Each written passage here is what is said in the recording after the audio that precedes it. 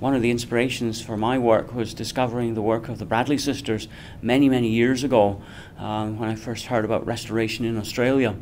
And the idea of working from areas where the ecosystem is closest to its intact state, from areas of strength, is one of the key principles I've incorporated into the work of Trees for Life.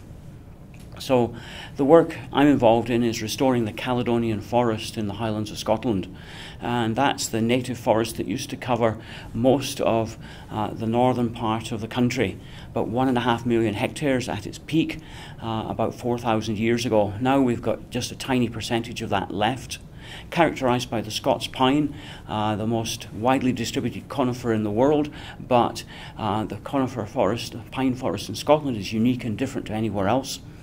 And it's also home to a range of other tree species and lots of wildlife, and it gets its name from the Romans, actually, who called Scotland Caledonia, meaning wooded heights. And for anybody who knows Scotland today, you'll know that there's very few trees left on the high ground. So why do we need to restore? Well, this picture here showing a desolate landscape with just a stump sticking out of it, I think sums it up. But before going into Scotland, I want to talk a little bit about globally too, because it's not just in Scotland that restoration has to take place, not just in Australia either, it's all over the planet. And this picture of the Earth from space, taken by the Apollo astronauts in 1968, widely used everywhere because it shows the outline of the African continent, so it's recognizable. Most pictures of the planet from space show just cloud, but here we can see the landmass. And I think there's a deeper purpose why that is used, and that is that the prominent feature in this photograph is the deserts, the brown areas, the areas that have become desertified through human activities. So this is actually, for me, a picture of a wounded world. It's a planet whose capacity to support life has been seriously diminished, starting over 2,000 years ago when the top of the photograph, North Africa, was the breadbasket of the Roman Empire. And there were forests there full of creatures like elephants, which Hannibal, if you know your Roman history, your Latin history, Hannibal from Carthage attacked Rome with elephants. There's no elephants in Tunisia today where Carthage was sited. So we've got a wounded world then, and it's not just Scotland that's lost its forests. Forests are in retreat all over the planet. And when I started Trees for Life, I thought Scotland was a worst-case scenario with less than 3% of its forests left. But as I've travelled and learned more, discovered many other areas in a similar situation. The redwoods of California, the tallest trees in the world, 4% left. The famous cedars of Lebanon, known from biblical days, less than 2% of those left. And then when we get to Australasia, we find the big scrub in northern New South Wales, tiny proportion of that left. The kauri forests in New Zealand, less than 1%. Dry tropical forests in Costa Rica, 2%. It goes on and on. So it's a global phenomenon. And most conservation work today, damage limitation, stop the destruction, is no longer adequate. We need a major program of restoration everywhere to revive and revitalise our fragmented ecosystems. So Scotland then has the rather dubious distinction of having been in the forefront of ecosystem destruction. It's been going on for several thousand years. It's not a new phenomenon. And many other parts of the world now are experiencing the same thing condensed in time. Here's a photograph showing the northern edge of the Amazon basin in southern Venezuela, gallery forest burned, and a comparison photograph from Scotland showing a standing dead Scots pine. Desolation in an otherwise treeless landscape. And if we come to New Zealand, we find the same thing, where the kauri forests, some of the largest and most long-lived trees on the planet, have been reduced to a tiny fraction of their original extent, and the landscape is left as desolate grassland eroding with the occasional stump in its midst, just like what we've got in Scotland. And the new lands, New Zealand being one of them, New Guinea, New Caledonia in the same region here, new lands, but they're all experiencing the same old story of uncontrolled ecosystem destruction and deforestation. We need a truly new story for these places and for everywhere else.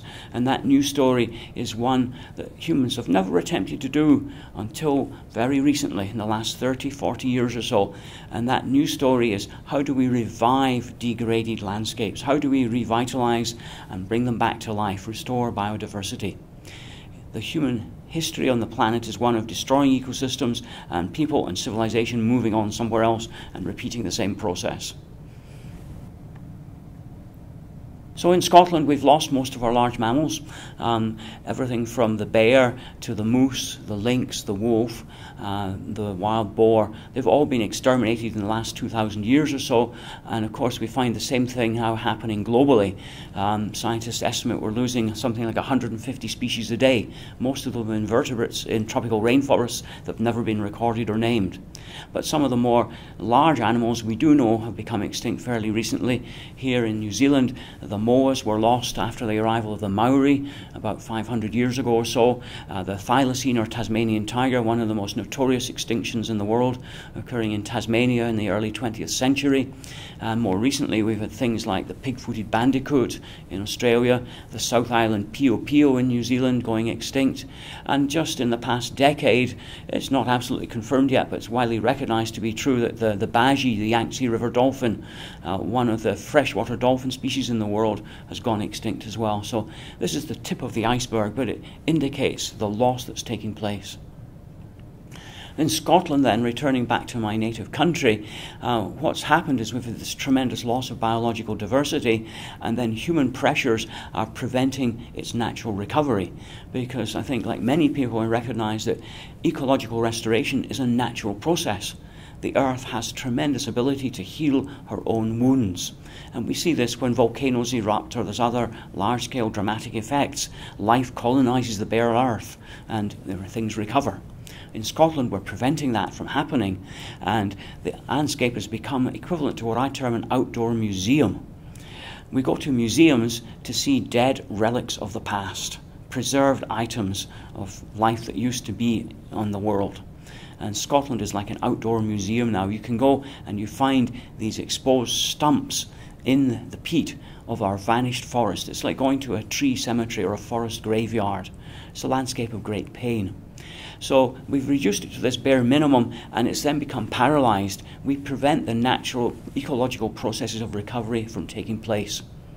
And an ecosystem that was perhaps 25 metres in height has been reduced to something that's maybe 5 centimetres tall, and is being held there at a level of minimal biological productivity. That's what we've inherited from the past, and everywhere we look in the Highlands of Scotland we can see the evidence of that.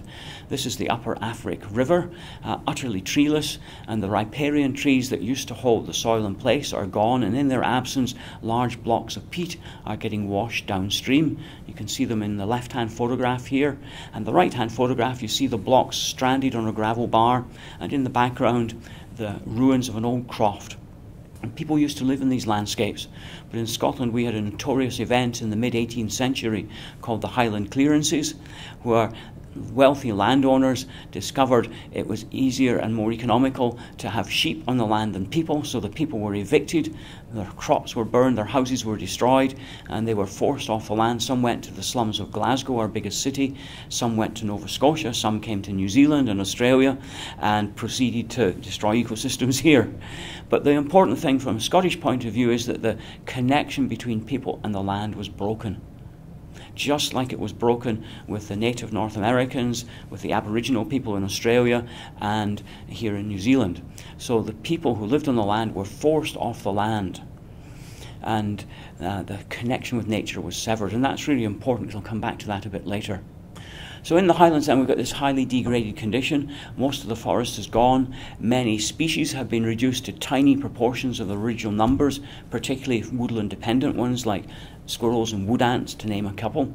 Other species have been lost completely. All the big mammals are gone, and then human pressures are preventing its recovery, and those pressures are keeping large numbers of herbivores on the land. Deer, which have adapted, they're a woodland animal, have adapted to a treeless landscape. Sheep outnumber people in Scotland. It's not quite as extreme as New Zealand, but in Scotland we've got 6 million sheep and 5.3 million people. Muir burn, the practice of burning heather to create conditions for grouse moors, because that's an economic activity, particularly for the wealthy. That burns any attempted regeneration of trees. It's waterlogging of the soils, and then ongoing nutrient loss. We've already lost most of our biological wealth through deforestation and extermination of animals, and the herbivores that are there consume whatever nutrients they can find from the soil, and then their carcasses are exported. They're sent off to market, both sheep and deer. and nothing is ever put back. Now, one deer, one sheep might not make a lot of difference, but when we talk about millions of sheep and hundreds of thousands of deer for 200 years, that's a huge drain on an already depleted nutrient base. So the main issue then is that this imbalance between large herbivores and vegetation is preventing recovery. 10,000 years ago, there were no trees in Scotland because the whole country was covered in ice during the last ice age.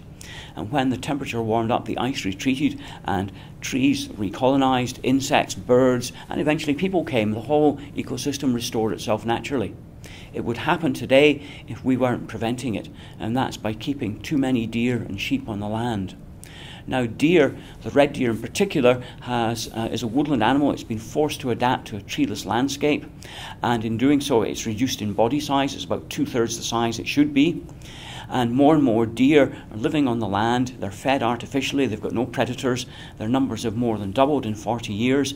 And, of course, they look for every piece of woodland they can because there's more to eat there. There's shelter in the winter. So they've literally been eating their own habitat to death. For 200 years, this imbalance has prevented the establishment of any new trees. The old trees still produce seeds. The seeds germinate. They grow a few centimeters in height, and then they get eaten. And we've now got a 200-year age gap in our forest structure. And we've got away with that for 2 centuries because the existing trees were still growing. Now those existing trees are all at the end of their lifespans. They're dying of old age, and there's no new ones germinating to take their place. It's what I call the geriatric forest. It's like going to an old people's home.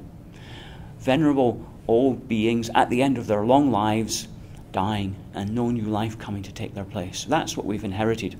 So these pictures here show the deer, a Scots pine seedling overgrazed in the middle, and the dying forest, the standing dead trees that we call snags. And if they die of old age, they die standing, and the wood has a lot of resin in it, so it preserves and persists for a long time. The snags can stay dead, standing for decades even. It's not just Scots pine that gets eaten, though, it's all trees. But when we remove the grazing pressure, we see a major process of recovery getting underway. These are 2 photographs here where all that's been done is deer numbers have been drastically reduced by intensive culling. And on the left we see lots of pine seedlings germinating, growing successfully from the old trees in the background. And on the other photograph it's mostly a birch wood because that's the existing seed supply there. It comes from mature birch trees. So it's very simple actually. If we can reduce the grazing pressure, if there's a seed source nearby, the forest begins to recover all by itself. It's not rocket science. Inspired by that, I've developed the work of Trees for Life, and for me there's 3 main elements for successful ecological restoration in a Scottish context, and I believe they apply elsewhere as well.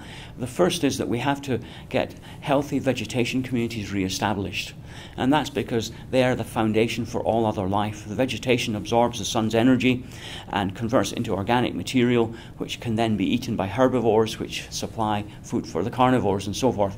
If you don't have healthy vegetation, you can't support anything else. So that's the first thing. Second element is getting the essential ecological processes which are absent at the moment reinstated.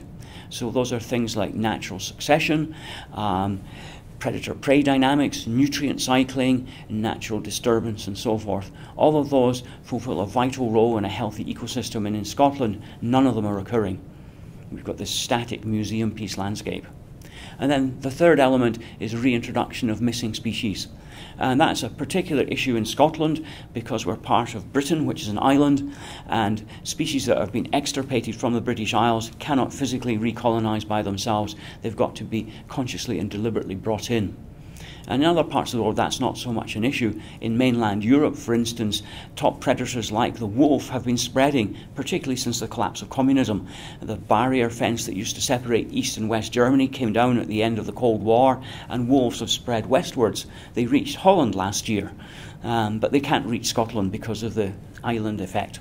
So we've got to bring them back. So those are the 3 elements then that underpin our work. Now, I first became aware of the plight of the Caledonian forest about 30 years ago in the 1980s.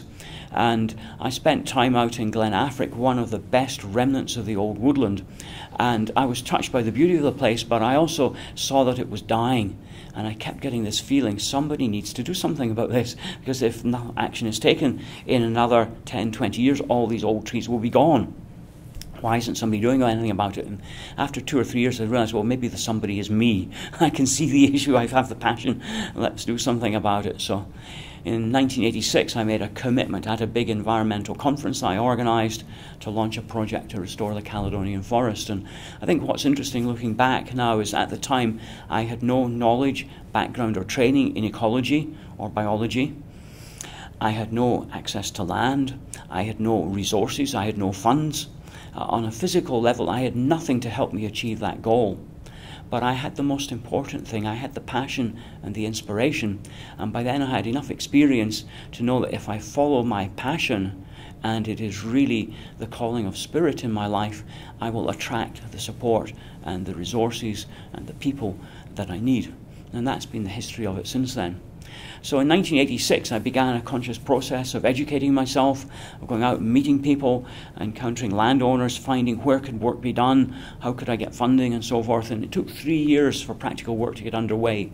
A long preparation time, but it's a bit like a tree. When a seed germinates, the main work initially is growing its roots underground, and it's a while before you actually begin to see, the shoot coming up. So there was a lot of work establishing the roots of my organisation before any tangible physical signs of it came. But in 1990, I'd raised enough money to put up a fence in partnership with the Forestry Commission, the government forest agency in Scotland, who owned some of the best forest remnants, but had no money to do anything. I'd raised enough money by then, but had no land, so we came together as rather unlikely partners.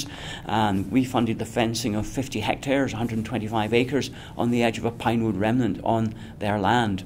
And a study done by a student before the fence went up showed there were 100,000 pine seedlings already there, self-sown from the remaining old trees, average age 10 years old, and average height 8.5 centimetres. 95% of them had been browsed by deer. So we knew if we could put a fence up and keep the deer out, we would get forest recovery. That's all we needed to do. And these two photographs here show some of the results since then. The one on the left shows me as a rather younger man, taken in 1992, 2 years after the fence went up. And I'm standing next to a little pine seedling behind my hand, and it was growing on top of a hummock, so it was a bit more visible than the others. And I started photographing it, and I photograph it every 2 years since then. And the photograph on the right shows the same tree earlier this year, after 26 years of protection, and it's now well over 30 feet tall. It's been coning, producing seed of its own for about 10 years, accelerating the process of recovery.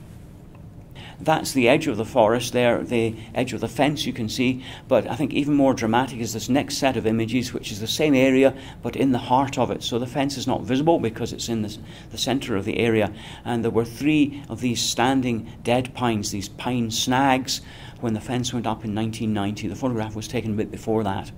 And you can see there's no new life around at all, but some old living trees in the distance. And the forest was really receding there, a bit like my hairline has been receding in the past 30 years as well. And the photograph on the right, you can see the snags are still there. They've virtually unchanged in 26 years now since the fence went up. But look at all the young trees that have grown up around them. A whole new generation of pines. And they've grown up not because we planted them, but because the seeds were already there, and with the deer excluded, they could come back by themselves. So this is, for me, a very powerful symbol. On the left, the dying forest, and on the right, the regenerated, revitalised young forest coming to take its place. We've been able to turn the tide of forest loss in that instance. Natural regeneration is the best way of achieving forest recovery. Let nature do most of the work. But that only applies, in a Scottish context at least, if we've got a seed source nearby, old trees. And seeds generally don't get dispersed very far, 50 or 100 metres. So in much of the Highlands there's no trees for kilometres and kilometres. So we've been planting trees as well. Started in 1991, and we plant trees in a way that seeks to mimic the natural distribution of the forest. So we look for the right soil conditions to match each tree species. We look for evidence where the trees have been before, and the top left photograph here shows a good example of that. Our very first tree planting week in 1991, beside an old pine stump, a volunteer there holding up a pine seedling by his tree planting bag, about to plant it. We know pines can grow there. There was one there probably 100 years ago, a good place to put one back. But if you look at that photograph also, you'll see very clearly how desolate the landscape is there.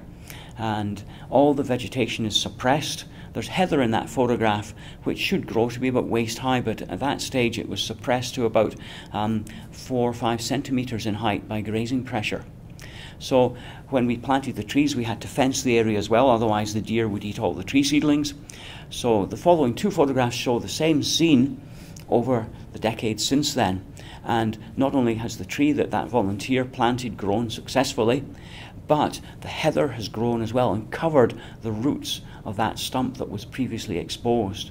So we see that protecting an area and stimulating the process of recovery actually creates a chain reaction of positive trophic cascades where lots of other things benefit, and the whole process of ecological succession and vegetation recovery takes place spontaneously. This is the same area showing the fence line, and these are the pine trees in both photographs that we planted. Now, the photograph on the left has got mature birches in it, and those have regenerated naturally inside the fence. And the fence forms a very clear boundary in both images. Inside the fence you can see there's heather in flower, there's lots of young trees growing, and outside there's only grass and stumps. And the photograph on the right is particularly telling because the heather's lush in its abundance. There's bog myrtle in the bottom left of the photograph, which is an aromatic shrub, which is a nitrogen fixer. It improves the soils, but it's also highly palatable to deer, so there's none of it outside the fence. Didn't plant it, it came by itself. But outside the fence in that photograph you can see what we call peat hags, those gaping wounds in our landscape where the forces of erosion have exposed the underlying peat, brown earth, and in those we see the stumps of the vanished forest. So that's the painful landscape, and it contrasts with what I would term the wild garden inside the fence. All we've done is plant trees and keep deer out. Everything else comes back by itself.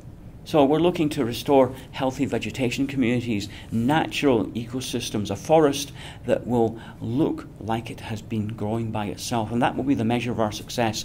If in 50 years' time, the people who come to this landscape then are unable to tell that these trees were planted, because they'll be irregularly spaced, they'll be uneven in height because some are in better soil conditions than others, there'll be gaps, there'll be openings, it will look natural. That's what we're aiming for.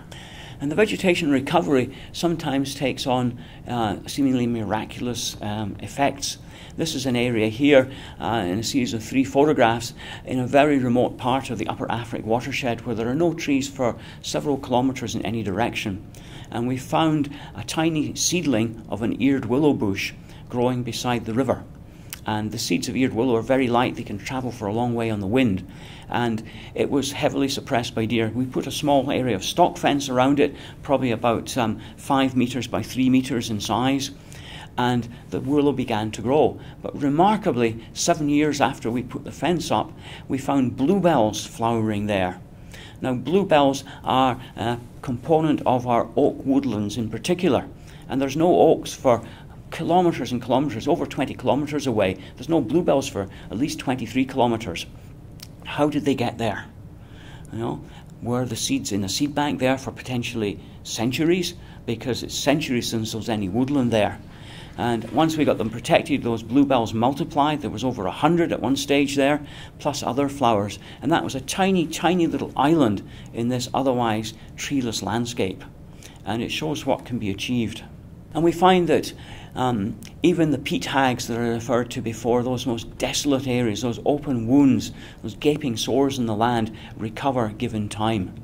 The earth does not like to be bare. Anybody who's a gardener, I think, knows that. We go out in the spring and we weed our garden so we can plant our vegetables or our flowers, and what happens? Of course, the weeds start growing again because plants hold the soil in place. It's unnatural for the earth to be bare. So peat hags are highly unnatural, and they're only there again because excessive numbers of herbivores prevent vegetation recovery. So in areas where we've fenced off peat hags, where we've planted trees nearby, we find that they too do recover, and these photographs here show that. The one on the right is a former peat hag. There's still a bit of a stump of a pine root protruding through there, but sphagnum moss, cross-leaved heath, sundews and other plants have grown up and colonized the bare peat, and the area has revegetated. And it heals over time. We just need to allow the space for that to happen. So once we get the vegetation recovering, we find other elements of the ecosystem returning by themselves. Insects are usually the first things to arrive because they've got a habitat, and we find that the insects come and feed on the leaves, and they bring their own suite of predators with them as well. Here in the top left there's a photograph of the northern egger moth feeding on an eared willow bush that we protected. And the top right is a rather spectacular insect, a parasitoid, an ichneumid wasp, which specializes in parasitizing that northern egger moth caterpillar. It lays an egg inside the caterpillar, and the wasp larva rather grotesquely consumes the caterpillar from the inside. And those insects, of course, attract insectivorous birds, and the insectivorous birds sometimes bring seeds in their guts, and plants germinate from that. So the whole web of life begins to get re-established. Bottom left there we see a gall induced by a sawfly, again on the same willow bush. So it's a whole diversity of insect species coming back. That's the start of these positive trophic cascades that we see. We get these unexpected, unpredicted knock-on positive results as the web of life begins to re-establish. We've had a particular focus on aspen trees in Scotland because it's probably the species that has suffered most from deforestation. Aspen is one of our indigenous species, very palatable to deer, and it suffers from the fact that it very rarely flowers and therefore very rarely sets seed. It's also a dioecious species, so an individual aspen tree is either male or female, not both. Most of our species in Scotland are monoecious. Birch, oak, pine, male and female flowers occur in the same tree. Aspen is individually either male or female, and because it spreads clonally, if you get a group of aspen stands, a group of aspen trunks together, they're actually all the same organism because they're growing off the same root system and they're all the same gender. They're all either male or female, and the next aspen stand might be kilometres away. So because they hardly ever flower, seed production is virtually impossible, and then when aspen is removed from most of the landscape as it has been, it will never get back by itself because there's no seeds.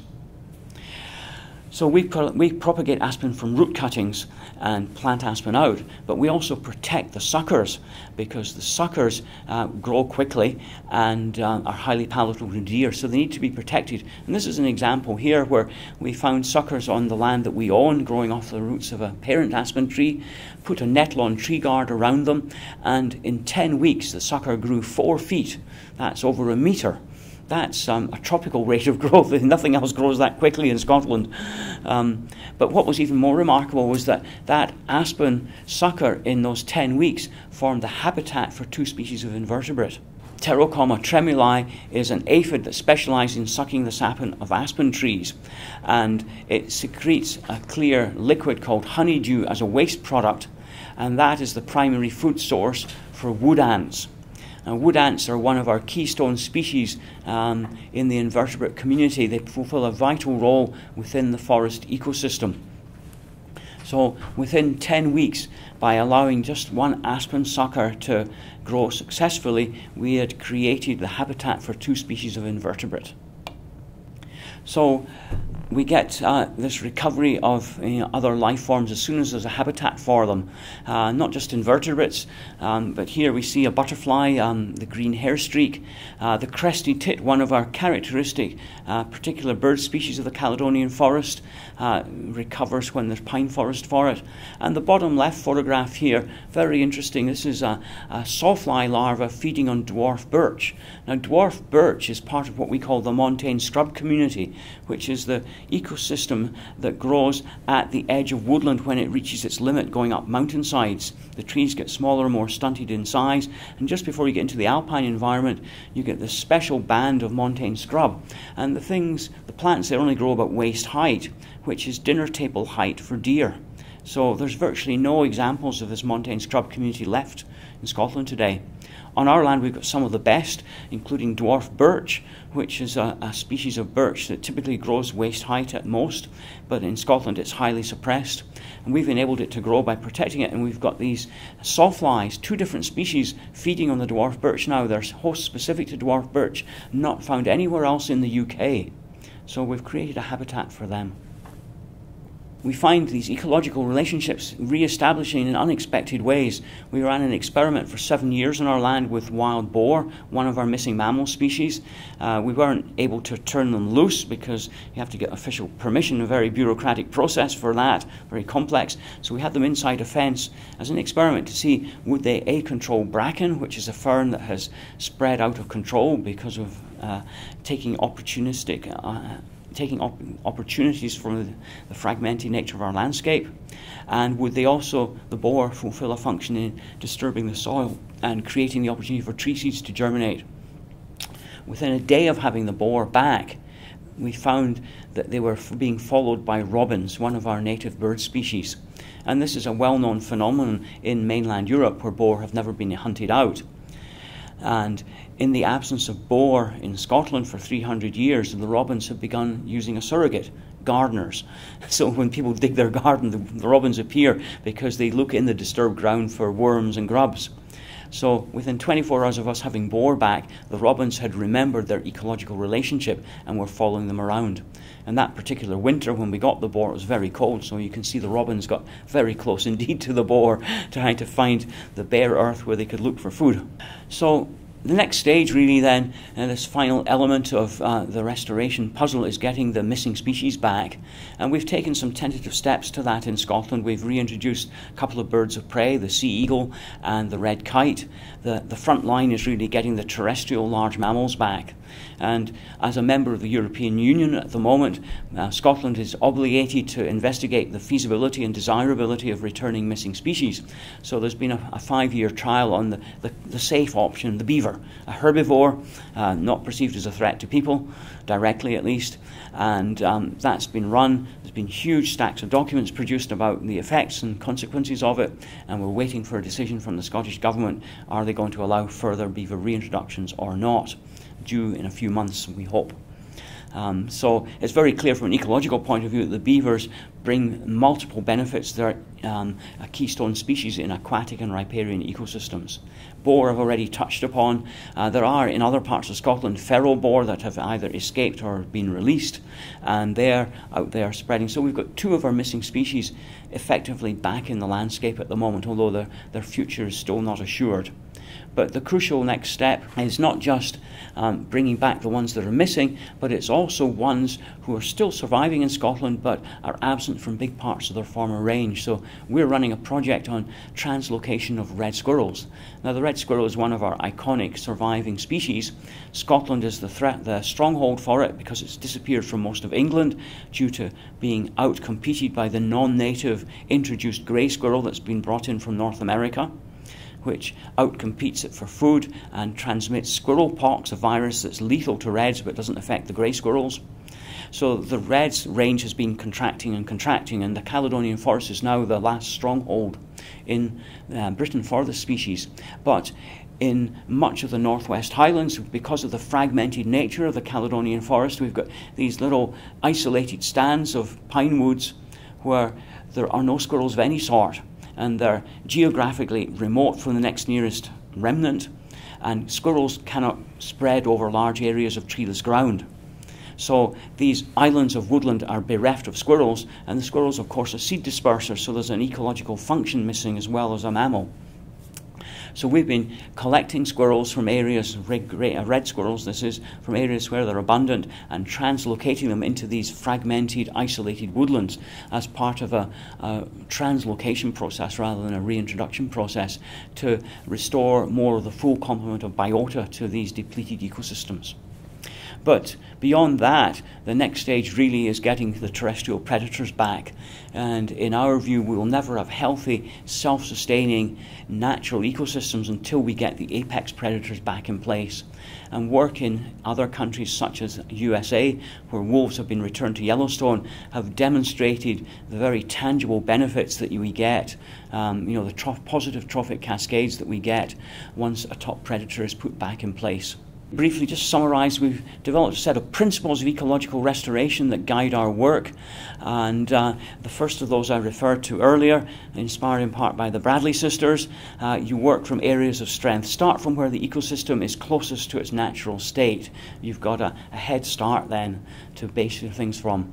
Pay attention, number two, pay attention to keystone species, those species which have a disproportionate effect relative to their actual numbers.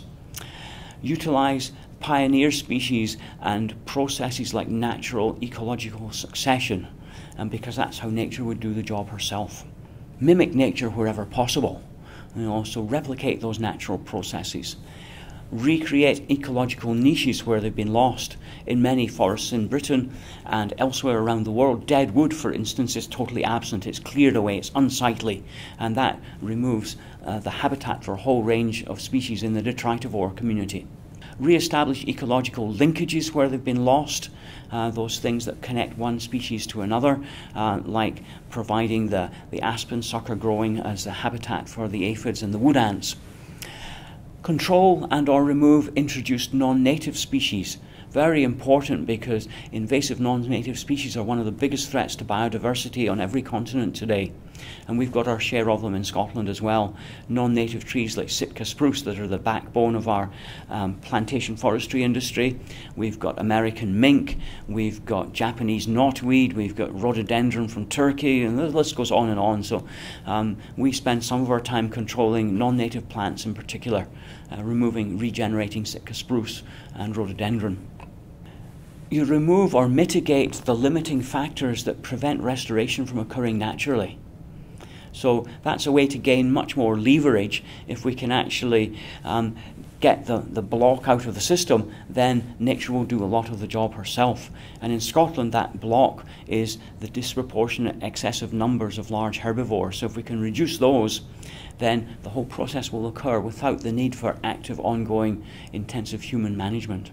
Pay special attention to species that have limited ability to disperse by themselves.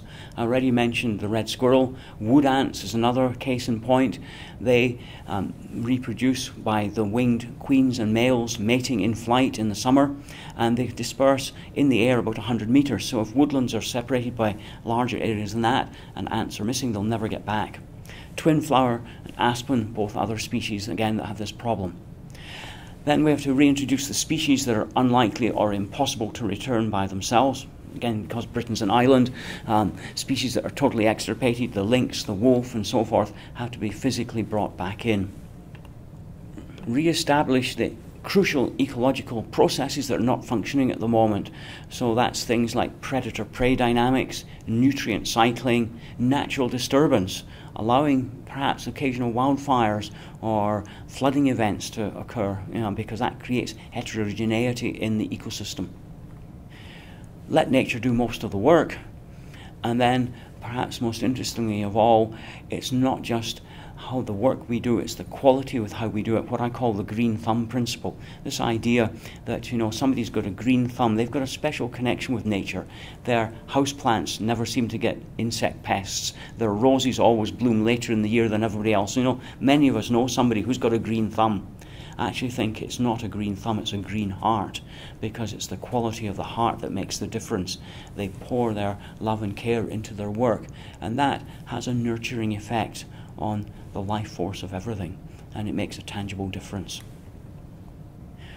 So ecological restoration is the work then moving into more of a human sphere. It's the work that reconnects us, and we need to become re-woven into the web of life just like everything else, because we've fragmented ourselves, we've separated ourselves out in urban environments, and most of us are denied our birthright of daily contact with wild nature. So engaging in restoration work, and most of our work at Trees for Life is done by volunteers. They've planted over 1 million trees so far, and lots of other work as well.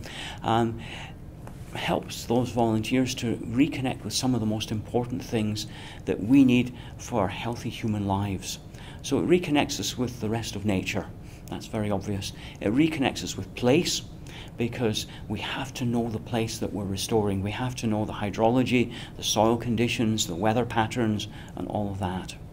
It reconnects us with life. Very important at a time when so much of our human culture is fixated on death and destruction, violence and terrorism and everything. We need to refocus on positivity, on life.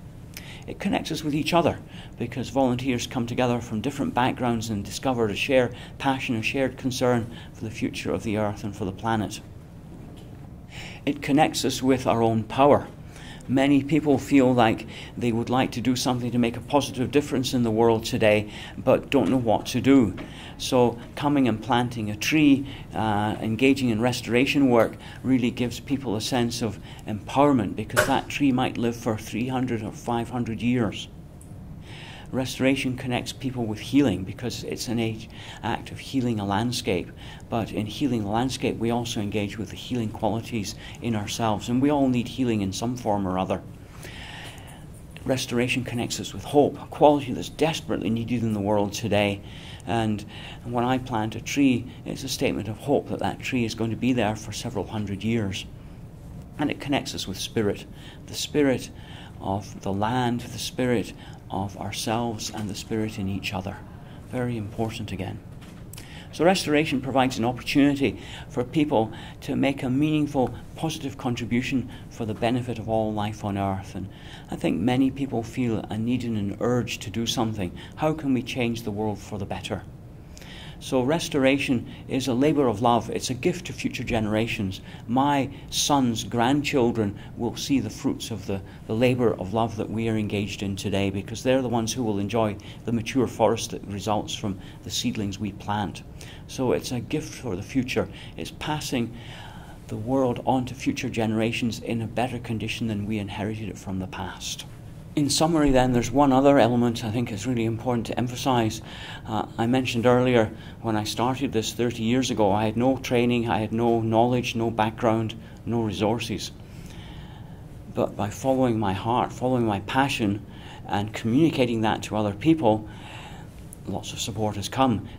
To such an extent that I got an email one day from a woman who was dying of cancer and said she had money, she wanted to give it to an organisation that would plant trees and restore wild forests in Scotland, had found our website, were we interested.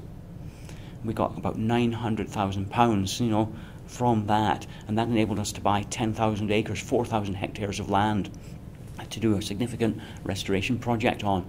So that's the sort of thing that happens, and I think the other real statement or example I'd like to have my work be, not just restoring the forest, but actually to share with people that we are very powerful as individuals when we follow our hearts. When we share our enthusiasm and passion, it's infectious, it's magnetic, and there are no limits to what we can be achieved. And I see this when I travel the world and I meet other people who are engaged in restoration work. It's not happening at a government level, it's not happening at a big institutional level. Most of it is taking place on a personal level. Individual people, local communities saying, hey, our environment's in bad shape, we need to do something about it. They're usually starting with nothing, and they're finding a way to make it work. And that is how the world is changing. And for anybody who's watching this, who has thoughts about, well, wouldn't it be great if somebody did something about my local environment? Well, why not you? Because you're no different to me.